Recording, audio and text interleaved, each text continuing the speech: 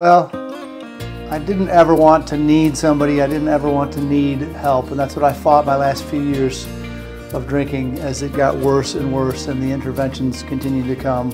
And finally, I accepted one day that I didn't have control. I didn't know what was going on with my mind and the pattern of drinking I'd been in, and I was able to just admit that one day and say, I don't know what's going on. I don't have a clue.